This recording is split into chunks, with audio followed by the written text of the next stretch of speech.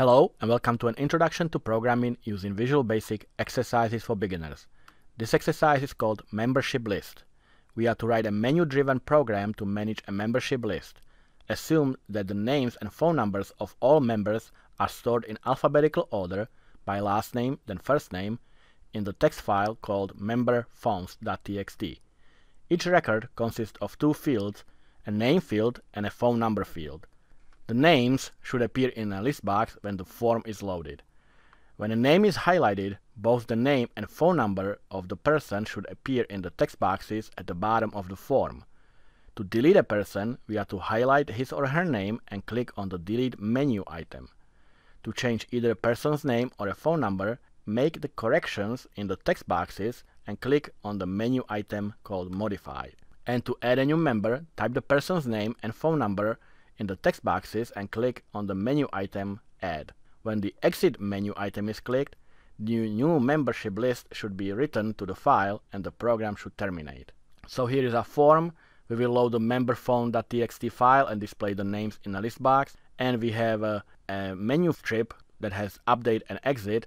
And Update has a drop down for the Modify, Add and Delete. And when those are clicked, associated function or a subprocedure will be executed. So I'm in Visual Studio 2015, so let me show you the menu. Here's the Update and Exit, and the Update has the Modify with the F1 as the shortcut, Add F2 shortcut, and Delete with F3 shortcut. I can show you the whole strip. If I click the little arrow and click Edit Items, you can see that there are two items on the menu strip, and when I select the Update tool strip, you can see over here when it says drop down items for the collection. When I click that, I have the Modify, Add and Delete. And you can see that there are the shortcuts for F1 for the Modify, F3 for Delete, and F2 for Add. Alright, so let's start coding. I'll double click the form. And the first thing, I'm going to create a form level variable. That will be the file itself. I will create an array called file, and I will read all lines from the memberphones.txt. Before we do that, let me just show you the file itself, the text file. It's very simple. There's a name, comma, and a phone number. And you can see that the name itself is the first name, space, and then there's the last name. So to create the array that reads the file, I will simply do the io.file.read all lines. So here's my array. It's a string that will have each line in it in the form of array, so each index will hold one line.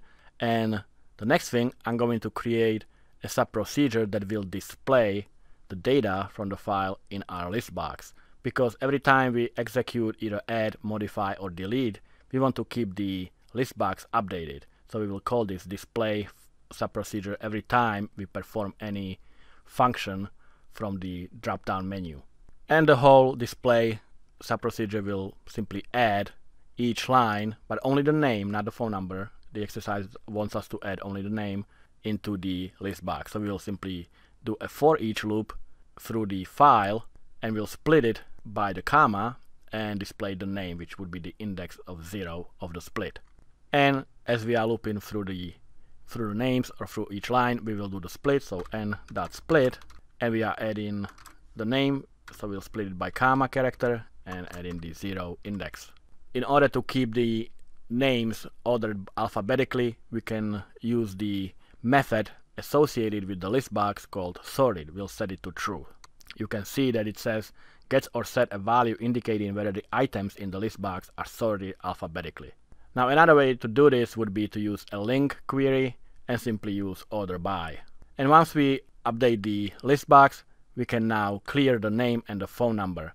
And the phone number is not a text box, it's a masked text box, so we don't actually ever have to worry about whether the user enters numbers because it only expects digits. So, but the name for it is MTB for masked text box phone, and we'll clear that as well.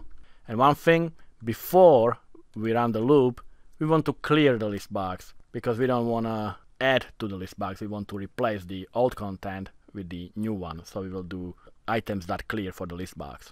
And this is going to be our display subprocedure. So the next thing, I'm going to double click the list box and go to the selected index change. Every time we display the names and when we click any of the names, we want to display the name and the phone number in the text boxes.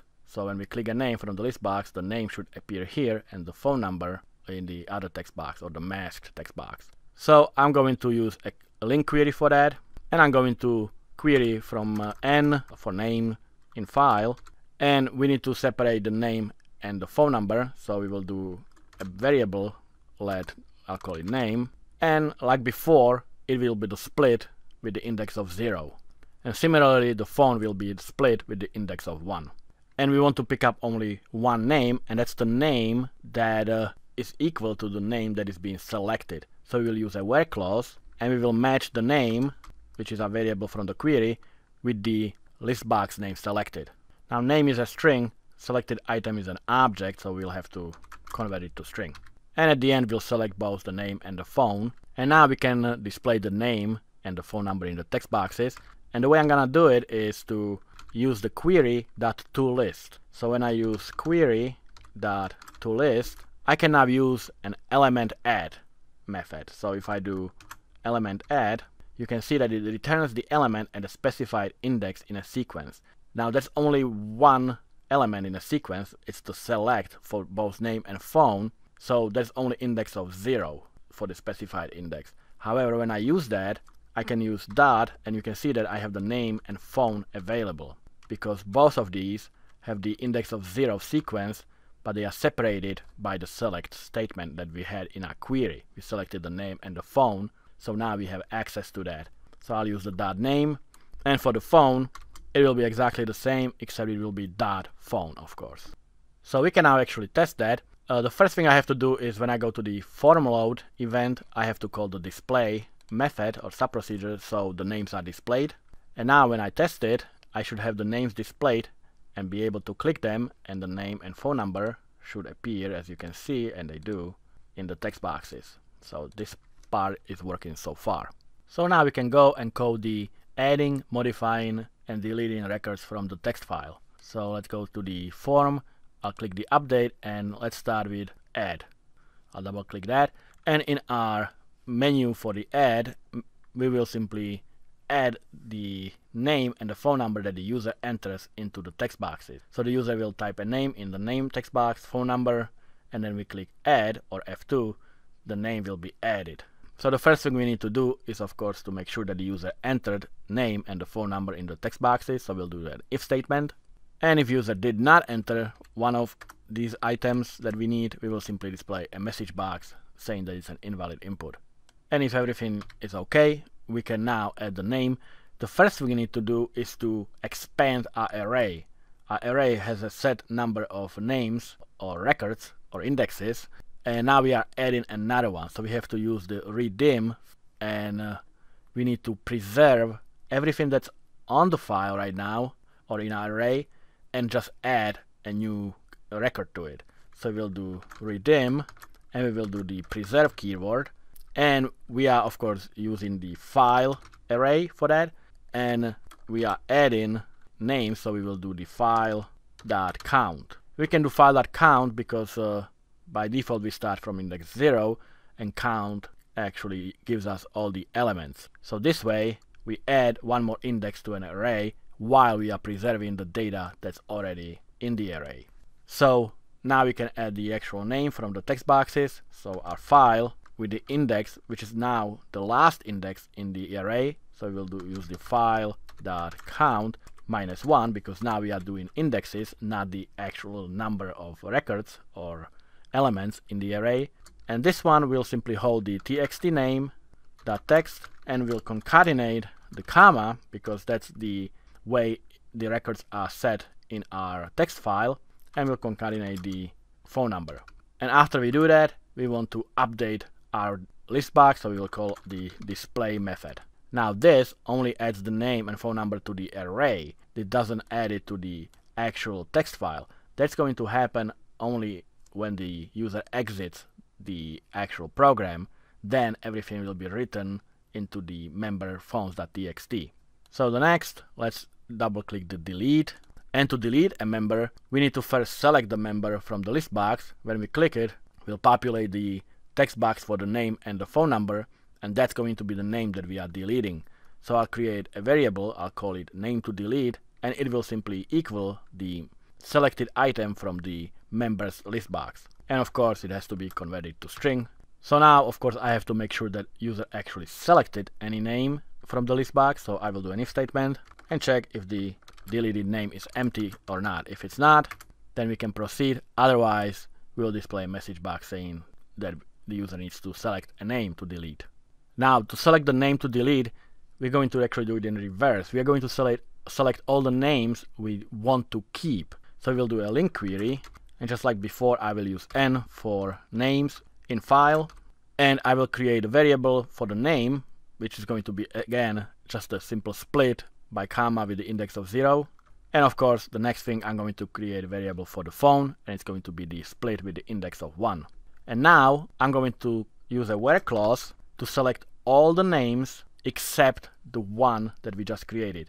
So we will select all the names we want to keep, or in other words, all the names except this one, because that one will be deleted. So we will do where the name is not equal the name to delete. And at the end we'll select all the records. In other words, we will select the n. And n holds the names and the phones of all the people or members that we want to keep. So now we can write those back to our file array, but first we need to redeem the file array because now we deleted one. So we will simply shrink it by 1 index. So we will redeem, but this time we are not preserving the data. We are going to simply override it with all the data from the query, because like I said, these data now have all the names and phone numbers of the members we want to keep. So we will do the file, and the new upper bound will be the count minus 1. And now we will assign the query to the file. So we will use the file equals the query, and we will convert the query to an array. So that will automatically split it into an array. And at the end, of course, we will update the display in our list box by calling the display method. And last thing, I'm going to click the modify. First thing, we'll make sure that the user actually selected any member to modify. And to do that, we'll simply check if the text is not empty. Remember, we populating the text boxes by actually clicking on the list box. So if we do an if and check if the members text is not empty, that means something was clicked. And if something was clicked in the list box, then the text boxes are populated. If not, then of course we will display a message box. And to modify it, we will simply use a for loop, and we will loop through the file. And we are obviously looping to the end of the file, so we'll use the count minus 1, since we are looping through the indexes and starting from index 0. Now we will match the name from the file array with the name that is being selected from the list box. So we'll do an if, and if the file with the index of I, so we only care about the name, so we will use the split just like we did before, and we are splitting by comma, and again it's index of 0 for the name. So if this name equals the lst members.text, which is the name that is being selected from the list box, and once we find the name, we can now assign changes that the user made in the text boxes for the name and the phone number to our file with the index of I. So file with the index of I will now equal, we will override whatever value there was, we'll override it with the name, and we'll add the comma, and we'll add the phone number. So if the user changed the name or the phone number or both, now this record will be assigned to the file with the index of I as we are looping through them. And after the for loop, we will of course update the display. And there's one more thing, and that's the exit. Exit doesn't have a drop down, so I'll just double click that. And on exit, the text file for the members phone.txt will be overwritten with all the values that we added or modified or deleted from the file before. Remember, the original file was loaded into file array, and now that file array holds all the new and updated data, and we will override the old members phones.txt with the new data. So we will simply use the io.file.write all lines, and we are writing into the members phones.txt, and we are writing from the file array. And once we do that, we write the file, we exit the program, because obviously the user clicked on exit. It's not just to write the data, but also to exit the program, so I will do end. Alright, so let's test it. Alright, so you can see that here's my names, and they show in the text boxes as I click them. So let's just add a name. I'll add the name Pavel, and let's do the phone number 111-2222, and I'll click update and click add, and Pavel has been added to the list box. And you can see that when I click it, the phone number and name text boxes are populated. So let's just modify it. I'll click and add Pavel Smith, and instead of clicking modify, let me just click F1, and when I press that, you can see that Pavel Smith is now in the list box, not just Pavel, and again the name and the phone number are displayed. Now I'm going to delete a name, let's say Herbert Norton, and to delete I'll press F3, and he's gone from the list box. But at this point, when I close it, when I just exit without actually clicking exit, we need not modify the actual text file. That remained the same.